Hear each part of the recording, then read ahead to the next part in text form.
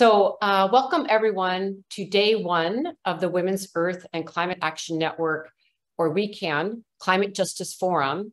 And the name of the forum is Facing the Climate Emergency on the Road to COP27, Solutions and Perspectives from Global Women and Gender Diverse Leaders. And we're presenting this forum during Climate Week and also the UN General Assembly taking place right now. My name is Osprey Oriole Lake, and I'm the Executive Director of WECAN, and I'm really honored to be here on Lenape territory, which is right here in Manhattan. We're on the ground, our whole team, for Climate Week with both virtual and in-person events and actions. And yeah, we're really excited to be here and also be presenting in a variety of formats. And again, if you're just joining us, please be welcome to put your name and where you're from in the chat. It's really exciting. We have people from Mozambique, from all over the United States, from the Canary Islands. We welcome all of you. And as we begin this three-day forum, I wanted to thank our incredible organizing team who have put in hours and hours of beautiful heart and soul into producing this three-day forum. Catherine Quaid, Ashley Guardardo, and Markia Thomas, thank you all so very much. So let's just take a deep breath. There's a lot going on in the world right now. And just remember our beautiful earth under our feet and the skies above us, and just be held within the context of nature as we are having many different experiences in different contexts. We are at a choice point for humanity. The scientists of the IPCC reports confirm what we all know to be true, that with no significant action, the climate crisis will continue to escalate quickly. And there's no question why our youth are marching in the streets all over the world, hollering at the top of their lungs, climate emergency. And every day we can see for ourselves forest fires burning, massive flooding, extreme droughts, people losing their livelihoods and lives. And yes, we are in a climate emergency. So as the world prepares for COP27 in Egypt this September, we know solutions exist that can mitigate the worst impacts of the climate crisis, and that women, feminists, and gender diverse organizers are truly leading the way. And that's why WECAN is hosting this Climate Justice Forum to uplift women and community-led solutions, strategies, policies, and frameworks. It is code red for humanity. And we are drawing a red line to say no more sacrifice people, no more sacrifice countries, no more sacrifice zones. This is a time to unite together to build a healthy and equitable future we know is possible for each other and our Earth. On every continent, women land defenders are rising. And in some cases, these land defenders are literally putting their bodies and lives on the line to protect Mother Earth, our communities, and all that we really hold dear. And I really want to honor these women and two-spirit land defenders and bring light to the struggles and solutions of many, many courageous leaders. And to note that there really is a historical connection to the violence against women and the violence against Mother Earth, and that we can't afford to ignore this violence, and it really needs to be healed. It's systemic. I ask you to join me in celebrating and standing in solidarity with our movements around the world, rising as caretakers and as protectors and defenders of our precious planet and our communities. Nature has made it crystal clear that we're not going to buy or negotiate our way out of the multiple crises we face. So we need different paradigms. It's critical to radically imagine a world that we know is possible. And I say this because as stability in the current system falters, this is actually time where new ways of thinking, visioning, and being can have a considerable impact. Even ideas and policies that seemed too radical before can take hold because there is a crack in these systems. And importantly, the pressure and insight of global people's movements are central to pushing for transformative and bold leadership right now, because we really don't yet have the politics in place to tackle our multiple interlocking crises. So we need to respect and draw upon the knowledge and leadership of Indigenous, Black, and Brown, and frontline women and feminists who are already deeply engaged in solutions. Our forum today is calling for urgent action within a climate justice framework. And this week during the UN General Assembly, as world governments meet, we are delivering a powerful call to action for governments and financial institutions globally.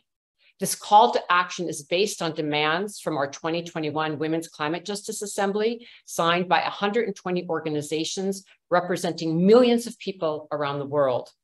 And in the call to action, we are speaking out in recognition of the sacred interdependence of life on Earth, and with the knowledge that business as usual and extractive economic models predicated on fossil fuel extraction and deforestation have ushered in an era of planetary destruction. And we are going to put the call to action in the chat so that you can all see that. We call on governments and financial institutions at COP27 and beyond to steadfastly commit to keep global warming below 1.5 degrees through policies that prioritize social, racial, and economic justice for all. Our call to action for gender justice, racial justice, upholding Indigenous rights and rights of nature, calling for a just transition, and immediately keeping fossil fuels in the ground is an ongoing agenda for people and planet. It's an urgent call for our very survival. False solutions, white supremacy, colonization, and patriarchy have no place in any climate action plan. Rather, it's imperative that governments and financial institutions adopt just transition and feminist policies and frameworks. We are calling on governments to respect the right to freedom of expression and peaceful protest, and to immediately halt the criminalization of land defenders whose efforts are central to a climate just world. Our call to action is addressed to both governments and the financial sector, as these entities, as we know, are working in tandem with each other and they enable each other's actions and policies. So we really hope that you will help us share out this call to action as we really demand a climate emergency globally. We are rising, we are not waiting, we can act now, and we must act now. And thank you all again for the work that you all do, all of you who are listening in. I know many of you are doing incredible work in your own communities, and we thank you for joining us. So now I want to welcome this outstanding group of leaders who are presenting on the panel. And I want to thank you all for your important work, taking time with us today. Thank you for your leadership. And we're really looking forward to hearing from you. We wanted to kick off the Climate Justice Forum with this panel called African Feminist Perspectives on COP27 and Beyond. We think it's very important that this is how to begin the conversation. It's vital that as we head into COP27 on the African continent, that we are rooted in the struggles and solutions of African women and feminist leaders. So please let me go ahead and present the speakers to you, and then we will hear from each of them. We're going to hear from Sostin Namanya, Program Officer of Gender and Food Security at the National Association of Professional Environmentalists, NAPE, from Uganda.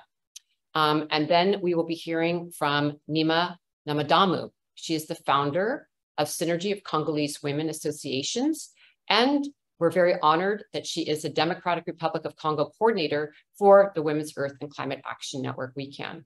Thank you for joining us, both of you. And then we will be hearing from Anne Songole, who is the Climate Justice Coordinator from the African Women's Development and Communications Network, FEMNET, in Kenya. So glad to have you here with us, Anne. And then we will be hearing from Rita Uwaka, who is the Forest and Biodiversity Program Coordinator from Friends of the Earth Africa from Nigeria. And we're so glad to have her here with us. So this is an incredible group of feminists, women leaders from Africa. And I hand the floor to you, Sostin. Thank you so much for joining us, Sostin. Thanks, Osprey, for that good introduction. Good evening, everyone. Good morning, wherever you are, and good afternoon. My name is Sostin Namanya, and I hope you can hear me clearly. If you could talk a little louder, a little louder. Hello, good evening, everyone. My name is Sostin Namanya, and I'm based in Uganda. I work with the National Association of Professional Environmentalists, and I'll be speaking on the panel about what we actually need to do going COP27. I think for me, I will just mention 4 things. And the first thing is about the fact that we need to interrogate what the African governments are going to do at COP27. Are they actually going to do the right demands that we need? Because because there is a difference between what are the government's demands, but also what are the citizens' demands.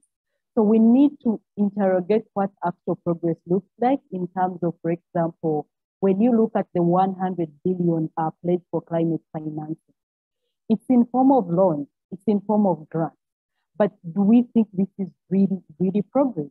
How do our governments arrive at such decisions? I think for me, that's very key and important. And we also have a big challenge, and this challenge is about the capitalistic model of development that is market-driven. And I think also we talked about it in her remarks. And this is very important because we see climate financing having an element of the capitalistic model of development that is putting part of the money in that basket. So the question is, how do we make sure that COP27 also defines what climate financing is? And is it loans? Is it grants? And as people from the African continent, it's also important to know if everything has already been decided on our behalf.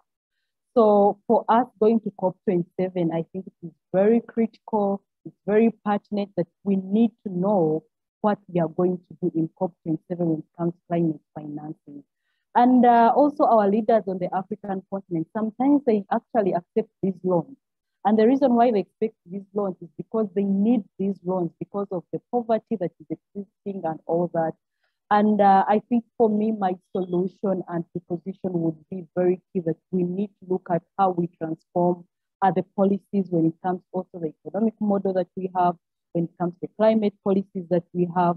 I think for me, that's also very important. And the other second point I would want to put across is the issue of participation.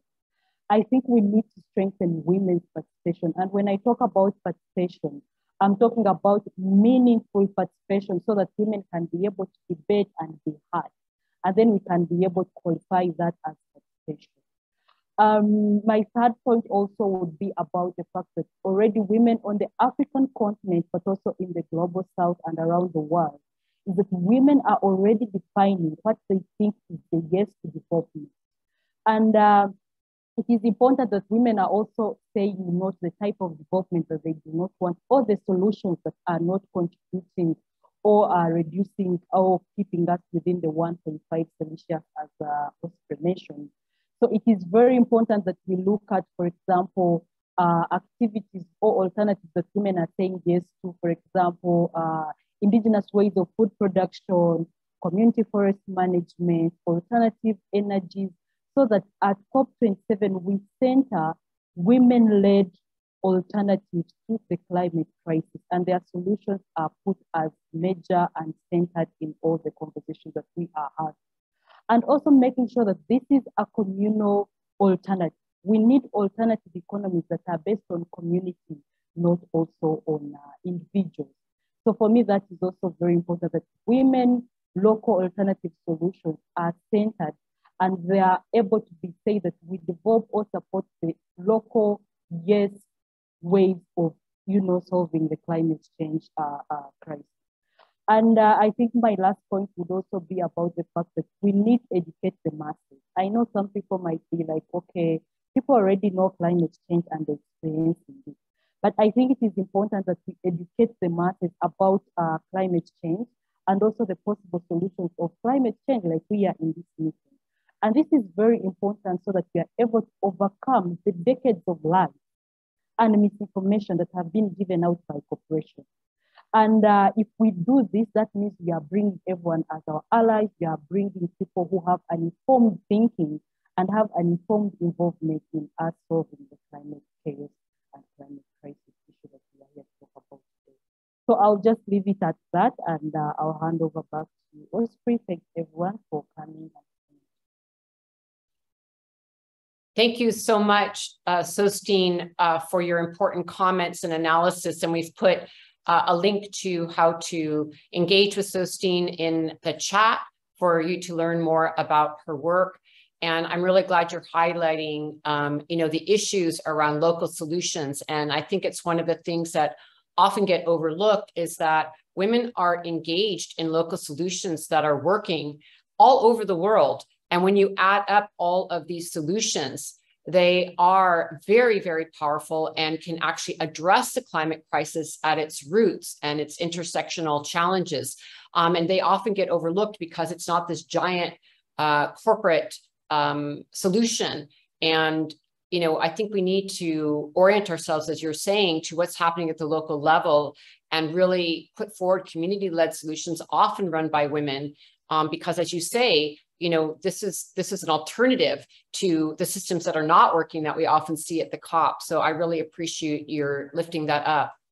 And with that, I'd like to, before we bring Neema on, she has a wonderful video. We're going to go ahead and show the video, and then we'll bring you on, Neema, and we look forward to your comments. So please go ahead, Ashley, if you could cue up that video, and then we'll hear from Neema. Thank you.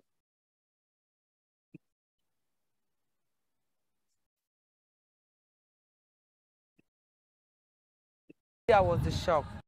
When I come back here after 25 years, I was shocked. When I was a little girl, the forest was here. And when I was here, I see no more trees.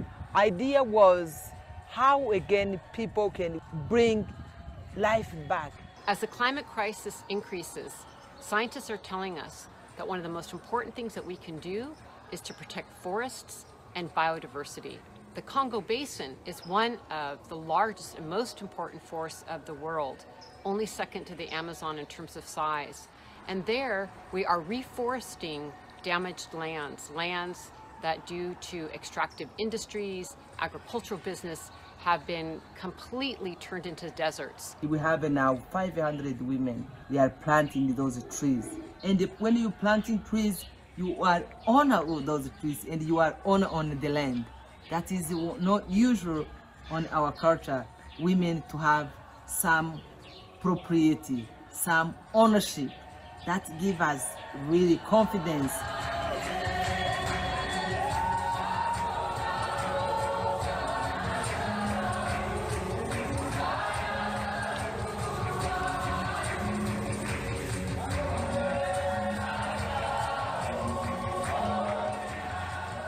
Ibyo byose nijabiteye kandi nije uzubibagarira iri ni ishamba ryanje.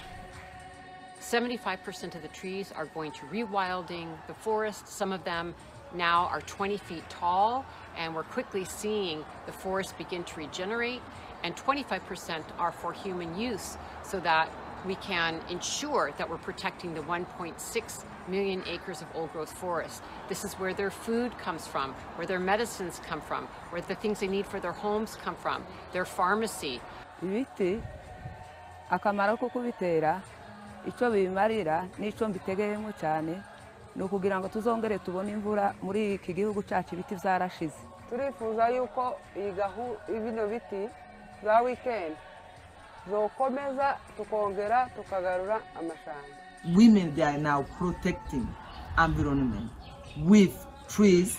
Women of Itombe forest, natural forest from DRC, we are trying to protect our environment. We're now protecting 1.6 million acres of old-growth forest over the years as we reforest in the Congo Basin. Kuko byamariye njewe ku giti cyanje bimpesha iheba nziza muri iki gihugu cyacu. During the COVID-19 pandemic, there was a real need to develop more food sovereignty and food security. So now not only in the nurseries that we have are we planting sapling trees, but also lots of food for the local communities. Vegetables we did really help so much. People to have vegetables to fight with malnutrition. And the women are just so proud to not only be planting trees and healing their damaged homelands, but also protecting this old-growth forest for all of us, for doing their part in mitigating the climate crisis. So for all of these things, it's a very comprehensive project that's lifting up women, lifting up indigenous peoples and their traditional ways of life, protecting old-growth forest and reforesting damaged lands. All of these forests will become soon big one, and we want to really to have again bring new oxygen.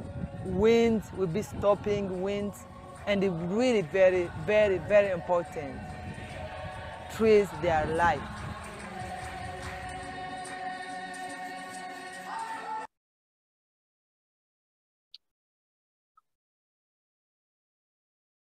Thank you so much for sharing that. And now we hand the floor to Neema Namadamu. You're on mute. Wow, thank you so much. That is the video from a long time ago. And let me tell you today, good afternoon, everyone, or good morning. It depends where you are. The world is moving around us. Some they are morning, some they are night, some they are afternoon. Is how it is. It depends where you are located in the world. That's my suggestion or my analyzing is a really critical time. Critical time we are in, especially for us, we are in Africa. And also when you do introduction, you say no more sacrifice. But we live really with our authorities, they still on colonizing mind. We live in 100%, if it is not more, we live in that colonizing mind. That is number one. Our people think, okay, we have, is how world is creating, is how the system, that patriarchal system creating Africa. Africa serve other countries. And the world don't know, Africa is the mother continent. That is number one, people supposed to know. And this we are passing through the climate change. This is colonizing, it's like digital colonizing. People mind, they don't understand the solution is only in Africa, in particularity with women, because women, you can't separating women with a community. The community, the women, they are community. When you empower women, you empower whole community, whole nations.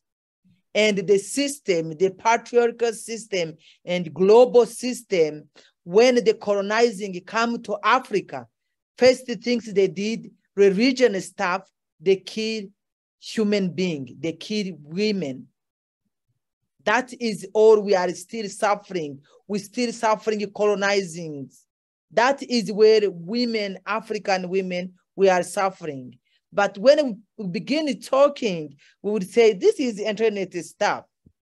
No one who hear us where we are talking, especially in Congo. I'm from DRC Congo. I didn't do presentation. My name is Neema Namadamu. I'm from DRC Congo. If I have a real opportunity to talk about women, sometimes I become crazy. I became angry. I travel over the world talking about women issues. It's like climate change or climate change issues. If we can, I give you my proposal. Media, social media, if you can talk about climate change, like where they talk about COVID, we need to talk about climate change. And we need to teach whole communities about climate change. We are suffering consequence without knowing why we are suffering, because in DRC, in Africa, we live naturally. We don't have air conditioning. We don't have cleaning water. We don't have a medicine. Trees is the medicine we had. From a long time, we didn't need pharmacies. We go to pharmacies, no. We have midwife. For example, on my community, we live in the forest. At Itombwe Forest is a natural forest in South Kivu province in the Mwenga territory. You can Google Itombwe, natural forest of Itombwe. And that is where we live. A long time when I was a little girl, we didn't need medicine. And like you see in video, I'm a polio survivor.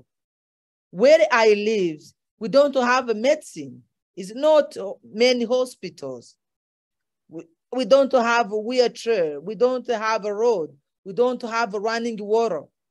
Long time ago, we was living like paradigms, but we have now conflict. Let me tell you about climate change and insecurity, how abusing women, like women today in Itombwe, goes on a plantation doing food around MONUSCO camp. MONUSCO is UN peacekeeper, UN military. And women, when we have this crisis about COVID, women couldn't go plantation because they stopped borders. We can't have food from outside. And it was a really big moment for us to see how we can fight it with hunger. And the women begin doing plantation, planting vegetables, giving kids, because kids have malnutrition. Because those insecurity is mean in Africa, we don't have industry for making guns. In my region where I live, in East Congo, I don't know where is in Africa we have guns or we have industry making guns. But those guns that are from on those countries, development countries. And they are coming with on striking minerals and petroleum on the gas in Africa. And that they bring guns. Where my house is, where I live in a village, we don't have a road. We don't have a medicine. We don't have a school for kids. But we have guns, we have bombs, we have grenades. And in Africa, it's not nowhere. Because the people living in the colonizing mind always. And I don't know how we can change this. But with climate change, I'm sorry, I will be participate, but I'm not really changing that system. It's a killing. It's a killing. Going only in the office, writing rules, writing the solutions, never made in practice. And it's time to acting, and it's time to really talking, and we need women to be participating. And this climate change, we need maybe 50-50. It's the first time we have this, no, it's the second time we have this meeting in Africa. Another time we have in Morocco. Now is in Egypt. But we're still talking, and the all money for climate change is going on the government. On those governments, they are on colonizing mind. We don't see where is the money going. And women is still sacrifice, goes on the plantation, no cars. They're putting things on the head. That is unbelievable. But people still only drinking wine and laughing on women when they're speaking. Last year, no, 2 years ago, I went to South Korea talking about women issues from Second World War. If it will be men issues, it will be finished completely. Now, let us bring now solution. First solution I'm thinking is how we can include more women on looking solution, on meetings. That is my one proposal I'm doing, how we can do magic to bring more leaders, women leaders who will talk truth, who will not like, who working like not owners, like a commissioner. Let the whole world honor these issues we have, because we will have one solution. We have one globally. This is global issues. Let all together resolve it together. But when North countries bringing those war in Africa, taking, and this climate change doesn't have a border. How now together we can bring solutions? That is all we can need. We did all sacrifice, but the Western countries don't see our sacrifice. They think we don't see how they're abusing Mother Earth, abusing women, abusing natural, like trees, everything, water, our liver, because we didn't have running water. We got always on a sourcing to bring water to drink on a sourcing. But right now, you can't get clean water.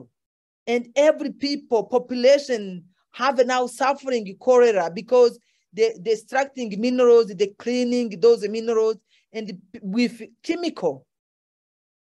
It's why you see whole world now having many diseases. And we don't know how and when and who, how to talk to let the system understand. We are dying. And we are in critical timing. And I don't know how we will change maybe language. I don't really know. That is where I can propose, let's really women and give support because we are, that sacrifice, our country, our continent sacrifice and whole people sacrifice, that climate change sacrifice. And young, especially, let me tell you, young people, African, is really kind of, you see how they are struggles. And I'm finished there. If you have a question, please asking me, but it's really critical time, critical moment. Please, we can get all together, we can get solution. Thank you so much for giving me this opportunity to talk, to see how we can little breathe about our issues. Thank you. Wow, thank you so much, Neema, for your powerful words and your passion and your dedication and all the work you're doing.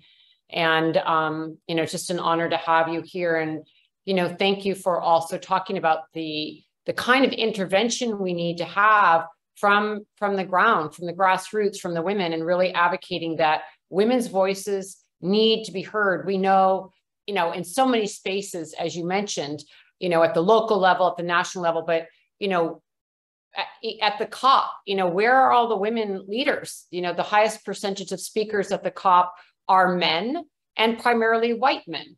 And where are our voices? Where are your voices? We need to get, you know, a very diverse group of women leaders much more heard in these spaces where decisions are being made. So thank you very much for really highlighting that and talking about, you know, caring for people, caring for the women on the ground with their families and children. They're not just, you know, on a checkbox or a piece of paper. So thank you for bringing that to our attention. And I want to now turn to Anne Songoli, and who's the Climate Justice Coordinator from the African Women's Development and Communications Network, or FEMNET, from Kenya. Thanks so much for joining us, Anne. The floor is yours. Thank you so much, Osprey. And I'm happy to come after Neema and Sostin. Thank you so much also for your comments. Osprey, just let me know if I'm audible or if I'm... Perfect. Right. Okay. So first of all, my name is Anne Songole. The Climate Justice Coordinator at FEMNET, the African Women's Development and Communications Network. We're in 50 countries across Africa, and we have over 800 members. And I just came from, you know, the African Ministerial Conference on the Environment that was held in Senegal. And indeed, we did give input to the CSO statement that would go to the heads of state. And this would be the position that the Africa group would have at COP27. But what is it exactly that you want? So I'm going to share my presentation, just a brief presentation in the next few minutes, just to share some of what we do. And, you know, just to share some of what we do. And to see what else I could say. So first of all, as I said, I'm the Climate Justice Coordinator at FEMNET. We have a climate justice and natural resource governance team. So who is this climate justice that we're seeking for? We're seeking climate justice for communities that are at the front lines of the crisis, for the Ogoni in the Niger Delta, whose life expectancy is low due to, you know, oil. Of course, we know it's oil fields, yet they still need to transition to renewable energy. for the Maasai and Somali communities in Kenya, and of course in the Horn of Africa, who have to walk further and further away in search of pasture for their nomadic lifestyles. For all who are disproportionately experience food and water shortages, flooding, displacements, and other effects of extreme weather events. Special mention goes to Zimbabwe and Mozambique following Cyclone Idai. We know that there are so many from those communities who have still not, buried their dead. There are so many who still live in camps. For those whose culture and way of life have been or are on the verge of being destroyed due to the crisis, we know that small island and developing states have a real challenge at this moment. Their cultures are being wiped off. Even in the coast of Senegal, we know this is happening. And we know that climate justice is also for the global south, whose opportunity cost to the crisis is actually development.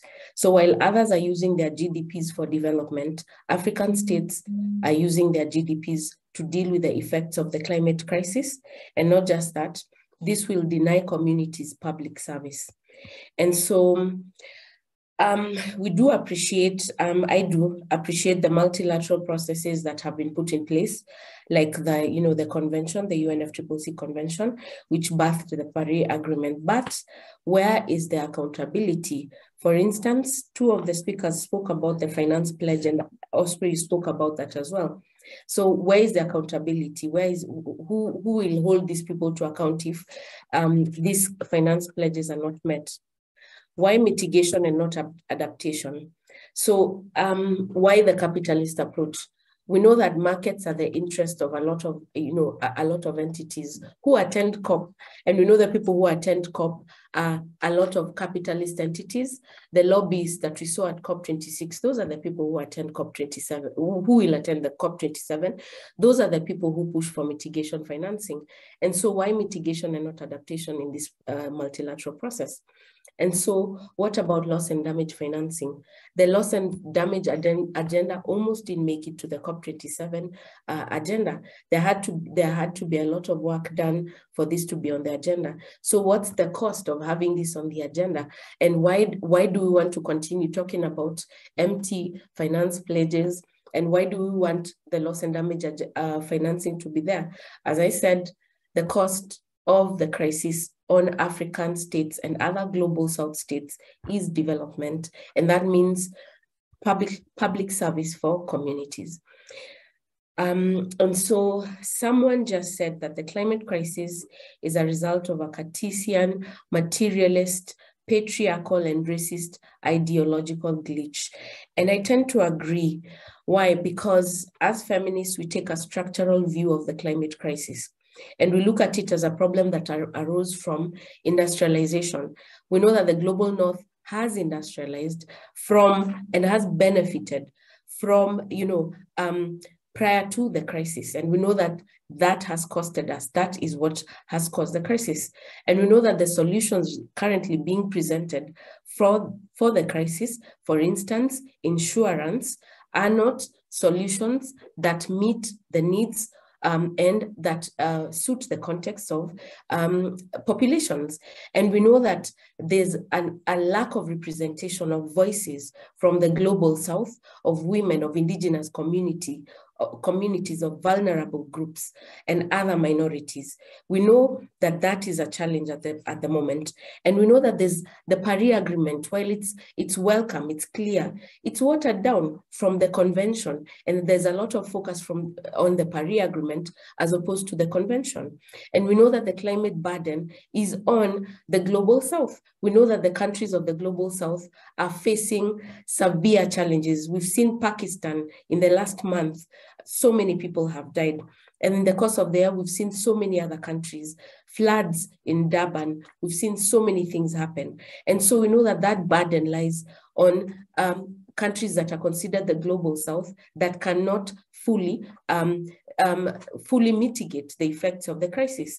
And so what are we saying? These countries of the global south are still the countries that are in climate debt. And so this debt that is being caused by the climate crisis is, we're trying to mitigate it. We're trying to meet some of these issues with our nationally determined contributions. But the truth is, we are unlikely to do that. There is a growing debt from the COVID-19 crisis, and there is also a growing debt from climate due to the opportunity cost that I spoke about earlier. And so what about gender and women? Of course, they're disproportionately affected. And you know, that disproportionate effect is not fully understood. It's an effect on their emotional well-being, on their material well-being. It has an effect on even who they are as people, as much as it has an effect on their livelihoods. And we know that minorities are marginalized further in indigenous communities, people who live in forests, communities that live in forests. We know that they're more marginalized, even as this crisis continues and even as solutions to the crisis are being fronted. And we know their voices, the voices of the indigenous, are muffled.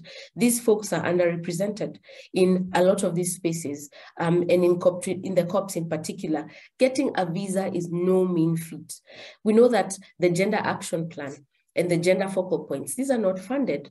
And that's what we are calling for at COP27. We need this to be funded. Otherwise, what are these activities if they can't be funded?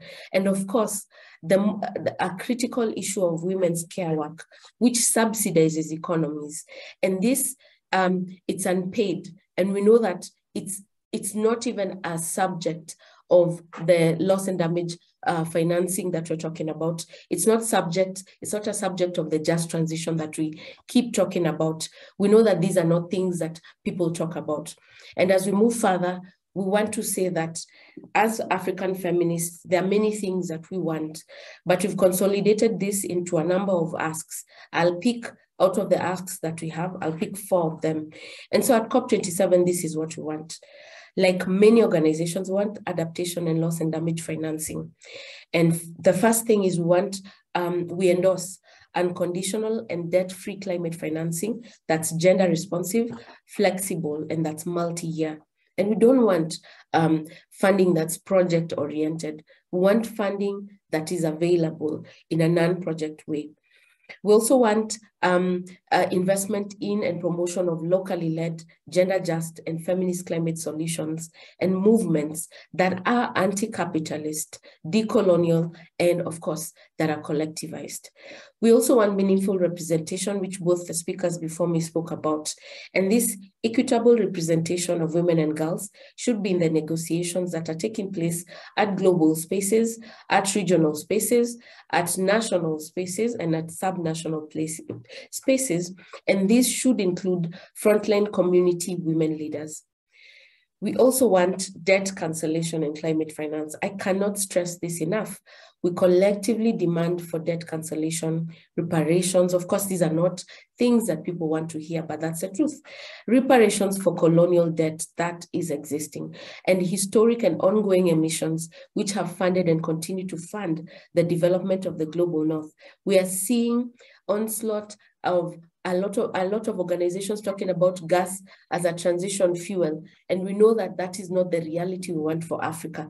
But how will we get to the reality that we want for Africa? We also want a decolonial and just transition. And so what we want is to advance a just transition as a common position for the continent that centers an eco-feminist future. Ecofeminism is about us being one with our environment.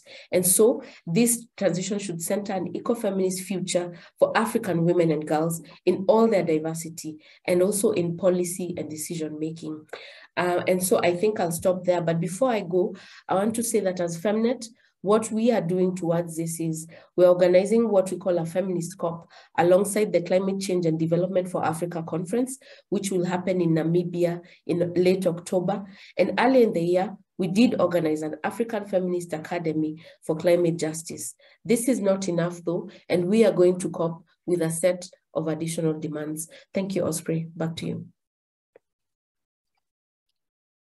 Thank you very, very much for that very powerful presentation and to hear from the demands from Femnet, and I'm sure representing, as you said, many, many others. And I wanted just to highlight, that it's very important for all of us who are going to the COP or in our own organizations to be able to lift up these demands from African feminists on the ground. And we've put into the chat a link to Femnet, because we need to look to the leaders on the ground as we head into this COP. And as all of the speakers have said so far, and I'm sure Rita will bring this up in a moment, this inequity between the global north and south is another factor that we must strongly address. And this demand for financing of adaptation and loss and damage at this COP is critical. And, we're all, as global movements, needing to stress again and again this inequity, and also to ensure again that women's voices are heard. And a feminist analysis, and you brought forward really, this issue around decolonial frameworks, and again to lift up that many feminists have been working in the space, whether through ecofeminism or other terminologies, around a feminist care economy, which is to look at an anti-capitalist future for our economy. And it also involves an anti-racist framework. And it's essential that we have these conversations, that we get above the noise, because the systems we're in, as we know, are not working. And so I really appreciate the demands that you put forward, because they're very tangible, and they really name a lot of the things that many of us have been working on, again, through the Women and Gender constituency. And we can also put a link there, because our calls to actions completely overlap and are led by frontline women leaders such as yourself. And so we could also make a connection there to the fact of how important the Gender Action Plan will be at the upcoming COP as countries review and we advocate for the demands that you put forward. So thank you very much for that presentation. And I know that we could listen to all of you for hours to unpack these things, but these are the seeds that we can plant today and share links so people can continue to learn more of these analyses that are so key. And with that, I invite my dear friend, Rita Uwaka, who's calling in from Nigeria. Again, she is a Forest and Biodiversity Program Coordinator from Friends of the Earth Africa in Nigeria. You have the floor, Rita. Thank you for joining us. Thank you so much, Osprey, and to all the speakers who have made some remarkable comments about this discussion. It's really amazing to be here. And Sustain and Neema, thanks, sisters. It is very, very disheartening that when we're talking about climate crisis, a lot of things are not considered in terms of the gender component, how this climate crisis is impacting women on the ground and everywhere around the world, especially when we're talking about just transition. And it is not really just when it's not feminist. And Anna's made mention of this because it's very critical that is important for it to be based on ecofeminism. Because if it's not based, if it's not feminist, like we say in Friends of the Earth, if it's not feminist, then it's not just. There are lots of things we need to consider as we go to COP. We need to understand that the idea of the drivers of climate crisis are not being given visibility. We are seeing a lot of corporate capture and corporate influence in the negotiation space. They are influencing a lot of text. They are having a lot of delegation, intimidating other, people that are part of the negotiation process and other interest within the civil society space. And we think that this is one of the concerns that we need to take to COP. COP has been co-opted by the corporations, and it's very disheartening. This capitalist model that is fueling a lot of human rights violations, social, environmental, and gender violations in different territories, especially in Africa, where corporations are taking over land and resources, clearing forests to plant a particular tree over a large expanse of land in the name of development, and they are seeing it as a solution. We're seeing NBS, where nature-based solutions is now being considered as the new solution and the new bride to the climate crisis. And we're seeing RED putting a price tag to a forest and locking it up, locking those that have been protecting it and have been custodian of this forested landscape, locking them out in the name of RED and RED Plus. These are some of the concerns. 4 solutions are now being promoted the more. Meanwhile, the real solutions are in the hands of the people, in the hands of the communities, in the hands of women. It has to be louder than before. And the idea of agrocolonialism, which is the new form of colonialism and is ravaging many parts of Africa, where a lot of forested land, even agricultural land, are made to fail under government protection. And when these fail, the companies come, the transnational companies, they come and say, oh, we want to revive it, you know, and they take it over. In taking it over, they expand into new areas, they clear virgin forests just to give way for industrial plantations. These are 4 solutions, and they are considering it and they are collecting carbon credit from it. This is something that we need to continually highlight as we go for COP. We need to promote community-led solutions, solutions that are just, that are feminist. We need to speak against intimidation and violence against environmental human rights defenders. There are a lot of environmental human rights defenders, women environmental human rights defenders that are facing a lot of violence, facing a lot of intimidation, harassment, including sexual harassment. You know, women that are residing or living within these operations being molested in one way or the other. And this is something that a lot of people are not talking about. There has to be protection for those that are protecting the environment. We need to look into demand system change. The system is already beyond fixing. We can't fix it. And that's why we say we want system change. And that means we need to dismantle patriarchy, because all of these systems of oppression are founded on patriarchy. And when we are calling for system change, we are saying we are dismantling patriarchy, colonialism, neo-colonialism, all forms of destructive and oppressive tendencies that undermine the rights of people, undermine the rights of the, destroy the environment, and also, you know, dehumanize nature. A lot of investments are going on, financing destructive,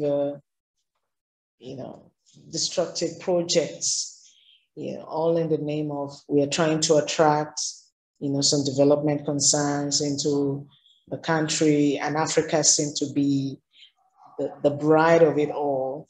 They open their hands, our governments are opening their hands to different financing from different so-called corporations that want to invest.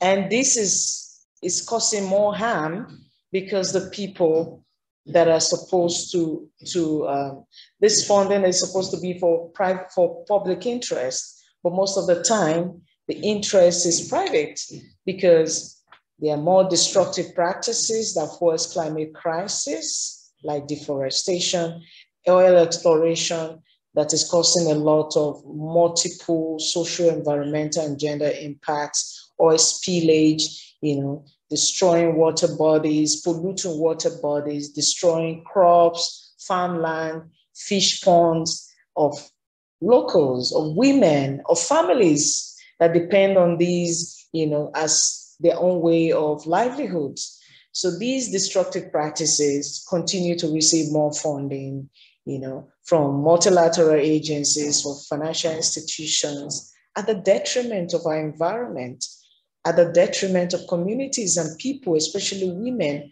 who suffer multiple impacts, multiple impacts of these operations of these companies. system change, we say we have to demand. Agroecology is one of the solutions we want to take to COP27. We need to put the food production in the hands of smallholders, peasant farmers, fisher folks, family farming. We need to encourage that. Agroecology is a solution that we are projecting, because not agro-commodities that rely so much on agrochemicals that destroy the environment, that fuel climate crisis through increased deforestation and all of that. We say no to all of that. We need to tell corporations, like we've continually done in the past, in the present, and I like some of the recommendations that Anne gave. The Niger Delta, for instance, is like an eyesore because of the many years of pollution that has taken place as a result of the operations of these multinational oil companies. And this is a serious issue in the Niger Delta. Communities have been sacked as a result of pollution, oil spill, gas flaring. Imagine a company coming out to say that one of the economic benefits of gas flaring is that the women of the Niger Delta, they're using the flares from the gas point to dry their wares, you can imagine poisoned food. They are considering it as a livelihood alternative. When women in those areas are giving birth to deformed babies, they are getting a lot of, inhaling a lot of carcinogenic substances that's led to the untimely death. And this is a concern that we need to consider.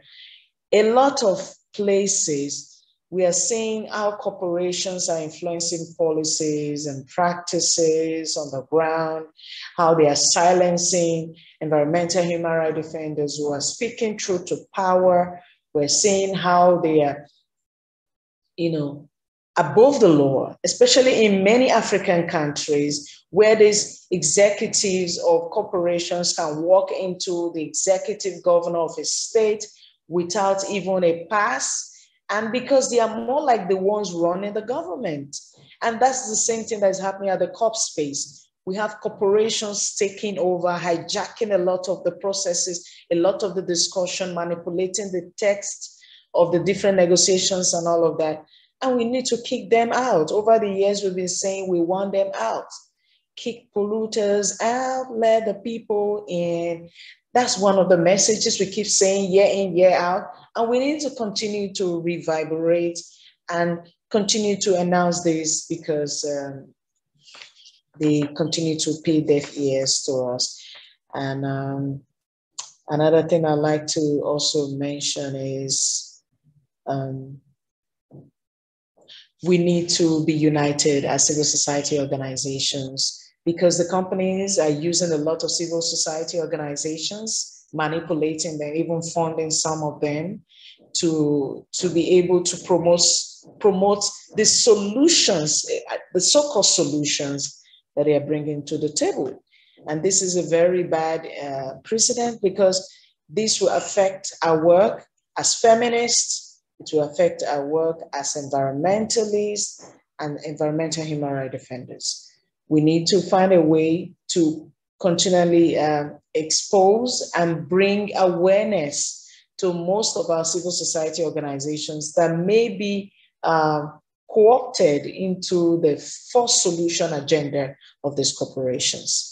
And remember, I said at the beginning, if the concept of just transition is not feminist, is not just, because we cannot be talking about climate justice without gender justice. And we cannot be talking about gender justice without women. So we need to own that, and we need to continue to speak truth to power against all the oppressive tendencies to silence environmental human rights defenders and to relegate the solutions we bring to the table.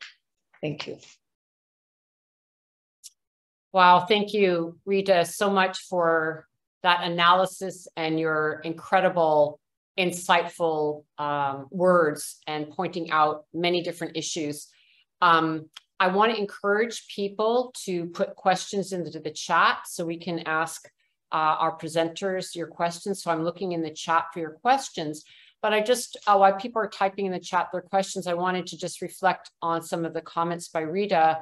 Thank you very much for pointing out how people need to be extremely aware of what is being put forward as solutions, and the difference between solutions that are being offered that even sound good, like nature-based solutions. It sounds like a great title, but as you dig into it, and many of us have been through these conversations with financial institutions and governments and other entities that, you know, we don't want the commodification of nature. We don't want nature in the marketplace. We want real solutions that stop pollution at the source, not carbon offsets where companies basically buy carbon offsets someplace away and continue polluting, or harm communities that we see across Africa while the carbon offsets happen in their communities, or indigenous peoples are displaced from their forest, so another company can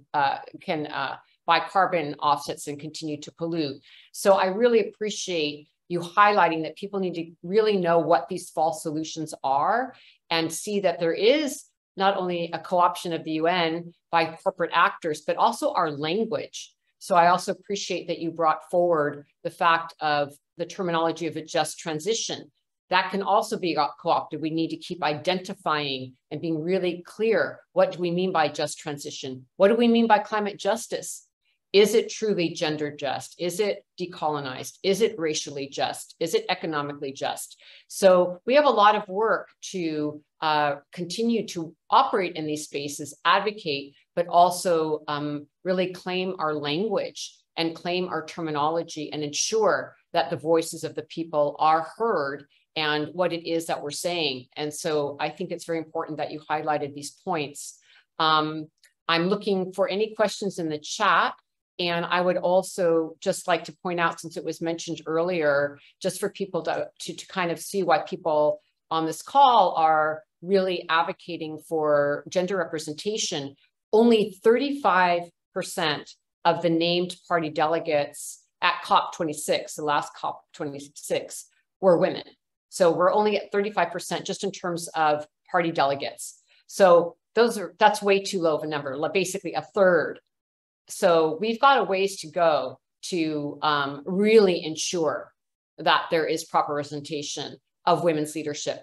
And, you know, we don't have time on this particular panel, and it wasn't the purpose of it, but Catherine, if you could please put into the chat our link to why women are key to the solutions around climate, and also our Women Speak online database for those of you who might want to know, why are we pushing so hard for women's leadership? Well, it turns out you cannot get to sustainability. You cannot get to a thriving future without women's leadership. It's not just that it's fair and ethical. You actually can't win without women at the table.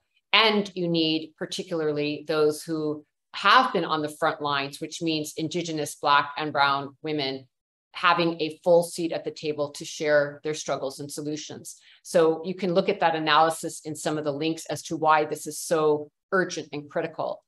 I'm looking for questions, and meanwhile, I'm going to ask a question of the panelists as we head into COP26. I would love to hear from you. You know, you gave us great points already about how to prepare and think about the upcoming COP. What would you suggest for people who are not going to be at COP? What can they do to really engage in these processes? Because I know a lot of times people feel removed from any sort of interaction with what governments are doing. And what would you suggest people do so we can create the movements and the people power that we need to push at this COP for more urgency and the demands that you've put forward? And maybe we could just go around in the order that everyone spoke. We could go to you, Sostine, first, and then go through what you would like people to know. Thanks, Osprey. I think for me, my answer to that would be the fact that when we talk about women and girls bearing the brunt of the climate change, Some people think this is a joke or this is a cliche. So if you at home are not going to COP, but you need to keep vocalizing that as important when it comes to amplifying that women and girls are actually facing the climate crisis more than other genders. That's my message. Thank you so much, Sostine. Neema? Thank you so much. What is your question? You can repeat again, please. Sure. The question is that, you know, as we get ready for the COP, we need our voices to be stronger and stronger. And some people will be at the COP and some people won't. So for people who won't be at the COP, but want to engage and have governments hear what is needed and what the directions of our climate justice movement are and our gender justice movements, and how we're really going to have more equitable representation. What would you suggest people do, or what is your message to people about that? My message to people about that, we need a really women voice, global voice for women and girls. For example, you can't, for example, in my region, I'm only in East Congo, maybe 2 women. Where I know already is 2 women. One is from Kinshasa, another is from me. I'm from East Congo. And we need to have more globally voice to represent other women, because women, they are on the ground. Women, they are solutions. In community, is them who plant trees, is women who do all community, because other men, they are fighting for title, for money, for big position, but women, they are on the ground. We are in grassroots organization. That is where we need really more presentation, and also I don't know how we can do, and the world can hear us. We are like 4 women here, you see, in this panel, but we represent maybe millions and millions of women voice, especially Black women and Black indigenous people. They don't really, no one who remind them. One time I asked men in Kinshasa, why you are not include the women? And they say, Neema forgives me. We don't really remember when we are preparing. We are not on the mind. They don't invite in. It's not because they don't like us, no. They don't remember us. In the system, they are not exist. Is how he told me. I say, why every time you missing us on a negotiating table? And they say, I'm sorry, forgive me. We don't remember you guys. And he told me like joke, but for me was a serious question. That is where we want to have really more women to be participate. If in the government, and also not to participate, only participate to show numbers. No, we want, for example, our government. If I will be participating, not from my government, I'm from other organizations, civil society organization, from WECAN International. I'm not from Congo government. And other women who I know, my friend, they are coming to COP27, is not coming from government. That is the sacrifice we are doing, working with sacrifice, but the delegation from government will be having everything and going on a table negotiating, but they don't know where they are negotiating. Only they have a paper, but on the ground, there are women who are working. Thank you. Thank you for that, Neema. I really appreciate it. And also, you know, you reminded me too how it's so important that it's not just about numbers and including women. We need women with a feminist analysis. You know, it's not just putting, it's 50% women and 50% men. Plus, there's also gender diversity, including people across the gender spectrum. But it's also that we want, you know, feminists and women at the table with a deep analysis that's about structural change. It's not just a numbers game. So this is also important. Anne, please go ahead. Yeah, so of course, in solidarity with what the sisters before me have said, but I wrote down 2 things. So we need to, as people who are not going to COP, some people will not be going to COP, and we know this one is really restricted. So you need to understand climate, the effects of climate change, and the linkage between climate and the crisis that you see around you. So just, just a deliberate effort to think through, how is this climate crisis affecting you? But I also think you need to be part of movements. There are so many movements all across. There are people on the ground who are doing many different things that are very important. And you could be, as part of the movement, someone who would further, the agenda for, fair share of climate action. And then you need to also craft your narrative.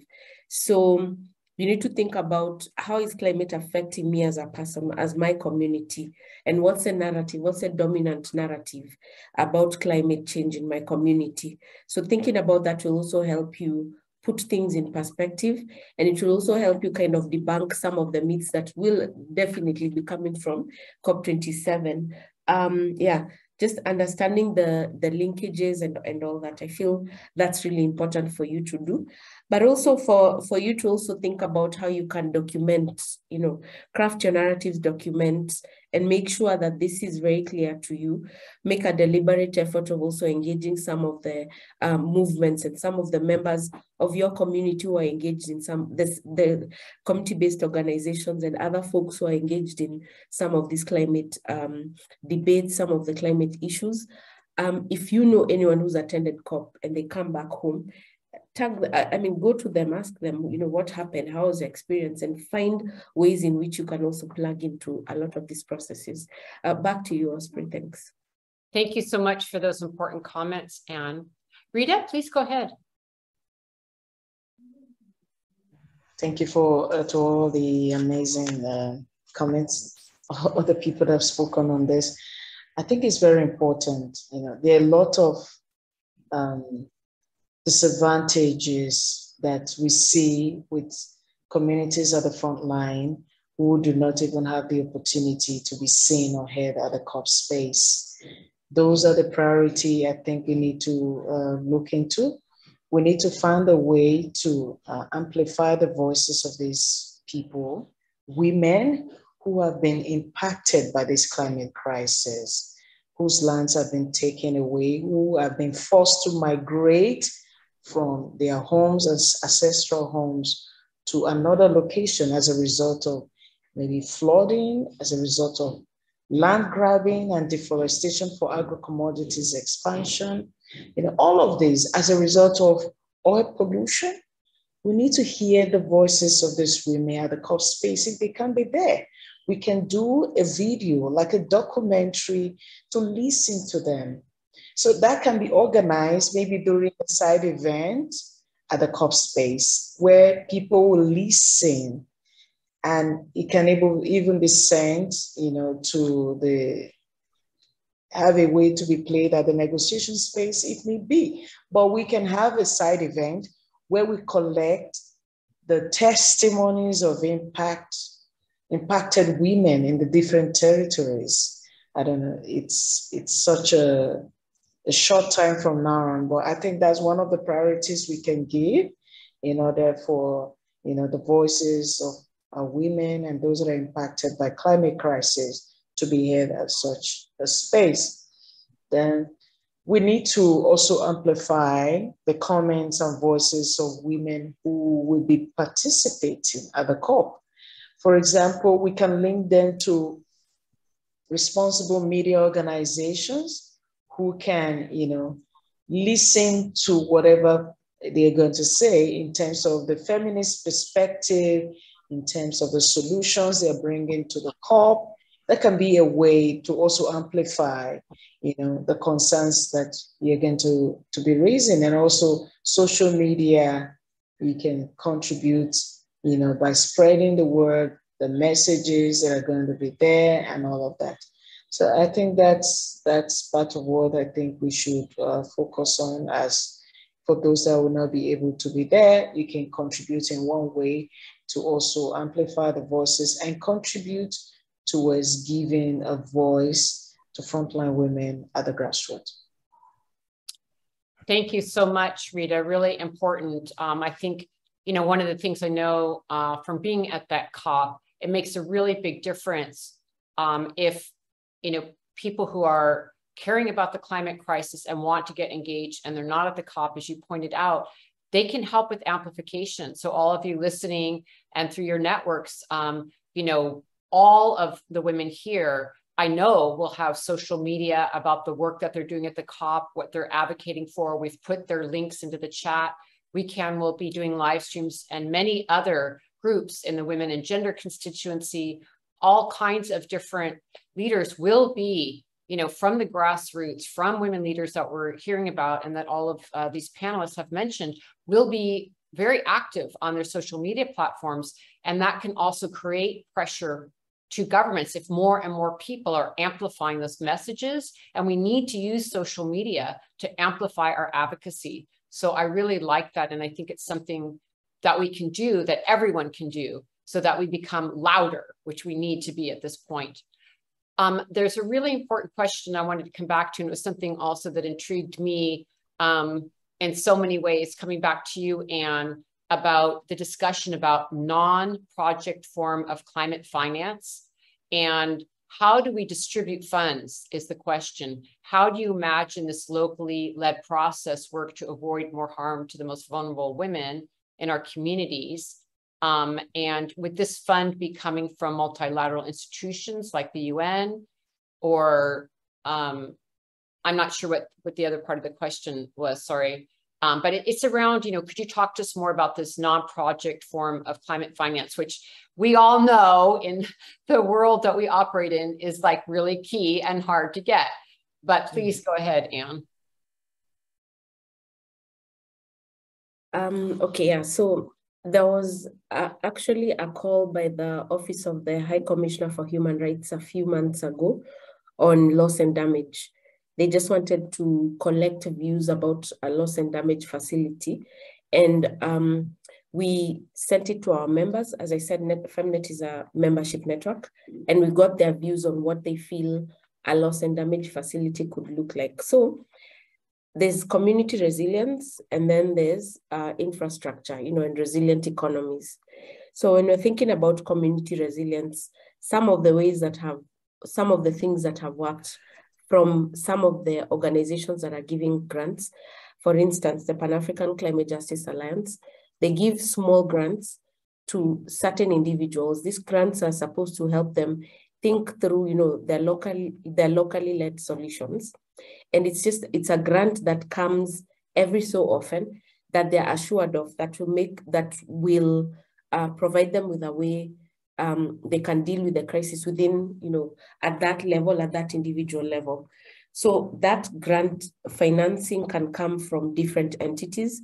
I'm not sure that it would be good. It could even come from the government. It possibly could, but you know, governments are in debt. So we know if you give them money to just go elsewhere. So the truth is, these grants could come through NGOs, and it could also come through, I mean, it could be an arrangement between NGOs and some of these funders. I'm not sure about the World Bank Group and how they fund, because one of the disadvantages of also the World Bank Group financing or the AFDB financing is that we see that they like to give financing after a decision has already been made at COP27. That would take time. There's a lot of bureaucracy involved. But still, just coming back to financing, it would have to be very feminist. It would have to be flexible. It would have to be trust-based. It would have to be looking at ends that are beyond, you know, what project financing looks like. And see, it would have to be a stream of income that is assured, like what we see in countries like Kenya and Senegal and many others in Africa, where they give social protection, where they give funding as social protection.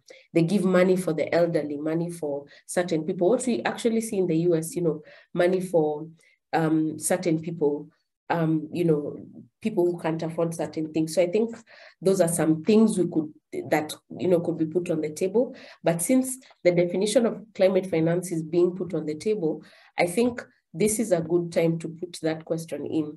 How would non-grant financing look like for the new collective quantified goal on climate finance? And how would it look like also for the informal economies of Africa?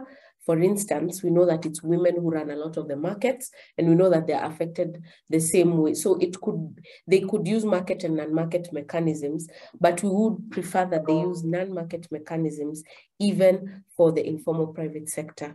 Yeah, I think that's what I would say for now.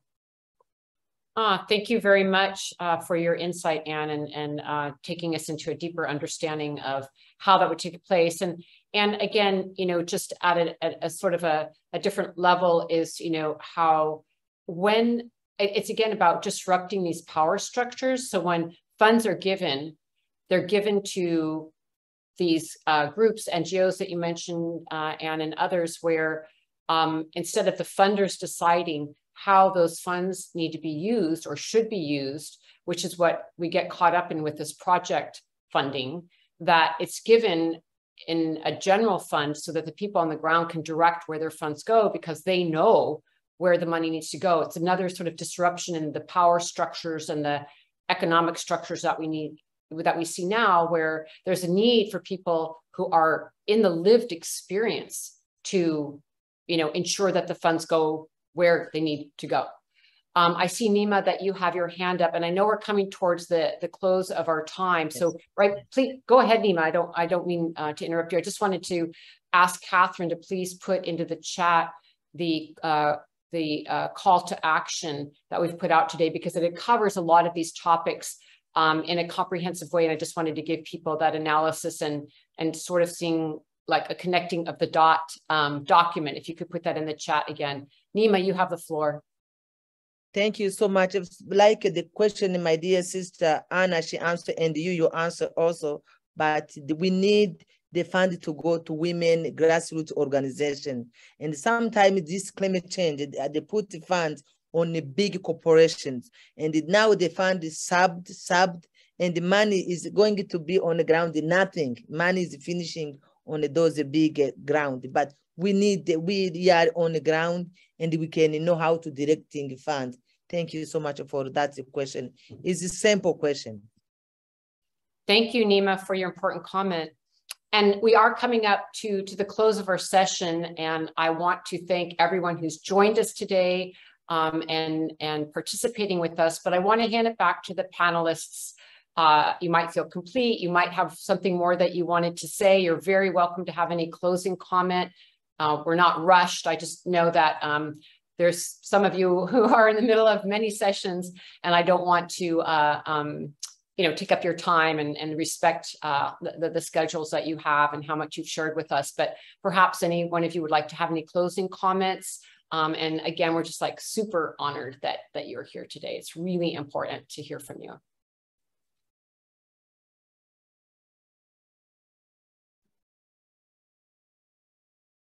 Okay, so with that, thank you everyone so much for joining us today, for our esteemed speakers. I do want to let everyone know that we will be sending out a document with the links that are been collected in the chat, and a link that you can learn more about these incredible women leaders and their work. And I think that we have gotten some really clear directive from all of you as we head into COP27. It was really helpful to get your analysis and thoughts as we prepare to come to your homelands. And I also think it would be really valuable, as Rita pointed out, you know, a way that everyone can, you know, continue to support all of these women as the COP comes up and their different activities, and to help amplify their voices. So thank you everyone for joining us, and I look forward to seeing some of you in person at the COP. It will be really good to have it be embodied. So with that, thank you, and we'll go ahead and close our session. Thank you. Bye. Thank Bye. you. Thank you. Bye. Thank you, guys. Take care. Bye. Bye.